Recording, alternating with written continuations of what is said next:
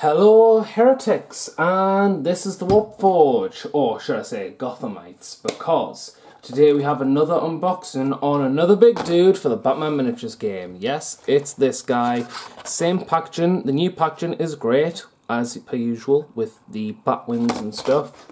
We have King Shark here. Absolutely looks adorable. Absolutely adorable. We'll call him Fins for short. I'm just joking.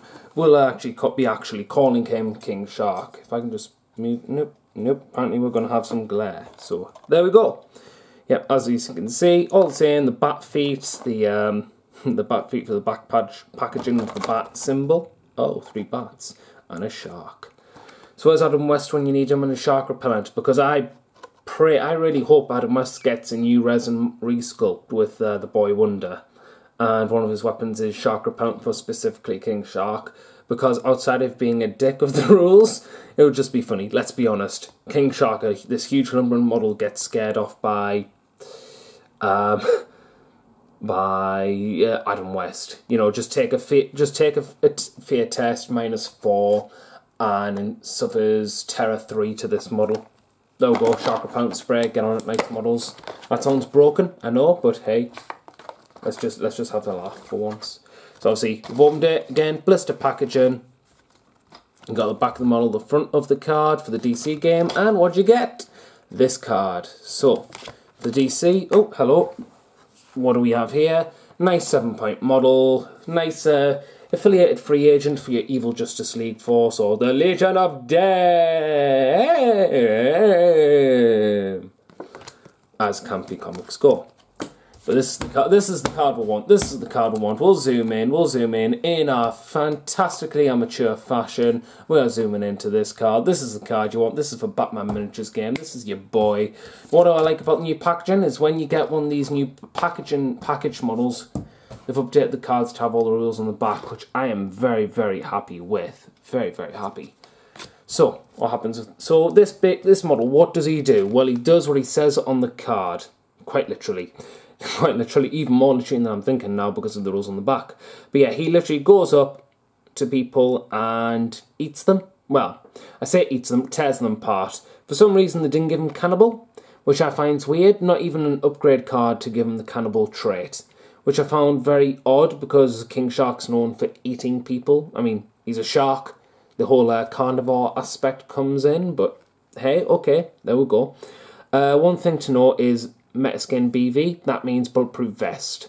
That's something that I hope they did put on the back of the card. That is fantastic, because I had a right head scratcher thinking about what that meant until someone pointed it out to us. So praise to Knights Models for actually clarifying that that is an actual bulletproof vest. Again, claws and teeth, he has combo with claws and teeth, so he gets free attacks when he spends so many attack counters, and he's attack 5. This guy's going to come into your face and just go, yeah, deal with me. Endurance 8, fantastic amount of endurance, that's leader standard for a free agent, good strength, decent defense, you know, as all large and huge models have defense 3, movement 2, special 3, so yeah, this boy, for just under 100 rep, if you want something that's big, bulky, and just scares the living pants off your foes, of your rivals, this is the guy you want. So, outside of all that, here's a card holder. I usually like to use these little thick card holders because you can just slide these cards in, as I'm failing to do right now because I'm going cockeyed because I have my glasses on. So, wham! Straight in, no hassle, just get some erasable, like whiteboard markers.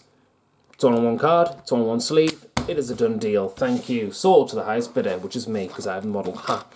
So again, foam, just for protection. That fluff, maybe if you find a use for it for scenery. So again, we'll take all the parts out, and we'll go through them very shortly, or piece by piece, or sprue by sprue.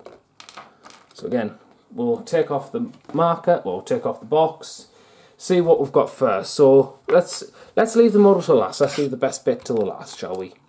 So again, just like Clayface, you get a new huge textured base that is cobblestone, and once again, Knights models praise be, you've made a fantastic looking base. I am more than happy just to put a bit of green stuff on the edges and then sculpt out with my sculpting tools to complete all the little inner brick layers, because I'm kind of like that. Now for certain models like Clayface, obviously you can just green stuff over it, mould it into the feet, and therefore he has a puddle of clay to walk over, which is what I'm currently doing now. But again, I just need to stress that tonight's models, please make these a separate accessory, like a pack of 4 to 6 for about, what, 6, 7 quid, 10 quid at a push.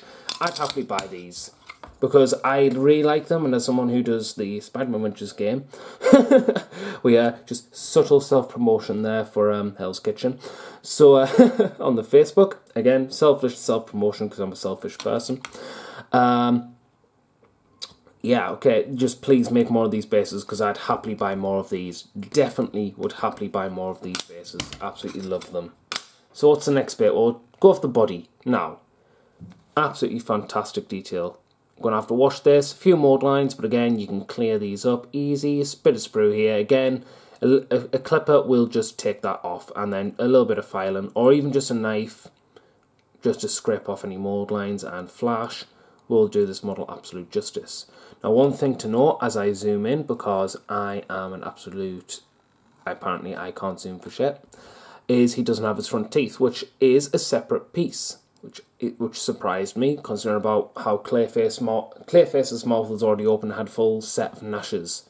I know Clayface has gnashes, who'd have thought? But yeah, again, looks fine. I don't see any problem with it. It looks like a fantastic sculpt. I cannot wait to paint this guy. So the next piece is got to be the legs, actually. So as you can see, tabs here, cut these bits of flash off, cut this bit of flash off. I can't see a problem with this model. This is a really nice model. It's King Shark from the CW-verse, Arrowverse, and it looks great. It looks just how he is in the show, which is fully CGI, no nonsense. Those actors have to imagine him existing with a pogo stick and tennis ball, as you can imagine. So yeah, absolutely fantastic. I actually really love this. This is pretty nice. I can't say much more. I like it. I see a little bit of flash in here, but again, bit of a knife, bit of cutting, then maybe a small file. No, definitely a small file. Clean it up, no problem. So second piece, now obviously as you can see there's a thing missing, because obviously this was here and it snapped off as it was in the packaging, but nothing is missing or lost. So we have his first arm. Again, it's all webbed fingers and stuff. That's specific because he's a shark, he's an amphibious creature, and as we can see here, if I am allowed to zoom in so far, there we go, there's the top of his mouth. Those are a nice set of gnashes. Take deep care and never think this is just an extra spare bit of flash, because unlike the show, this will look very horrible if you don't actually add this in the actual fucking body. So yeah, we have the hand here as well, which looks great. Actually looks quite fun. And then we have the other arm, again, more fins on the side with a lot of flash to clear up. More flash to clear up, but again, webbed hands as always. Looks fine in my eyes. I can't see anything wrong with this. Again, painted up like the show, bit of CGI. So what I like about this model is that there's a lot of smooth pieces, especially on the muscles, so you can just gently layer everything on top. And once you gently layer everything on top, it's just going to pop out so much better. I like smooth edges more than detail everywhere on your standard Games Workshop model. no shameless self-criticisms or just criticisms of Games Workshop models, because they can be very over-encumbered in detail. So having something nice and flat where you can just get into the model and paint it, just add those gentle layers on. Absolutely fantastic. So yeah, this was King Shark. Really looking forward to using them alongside Killer Croc and Clayface. Will I be adding him to a Gorilla Grodd crew? Maybe. It's very appealing to go, here's King Shark, Killer Croc and Grodd. It's a 3-monster list, but it could be so much fun.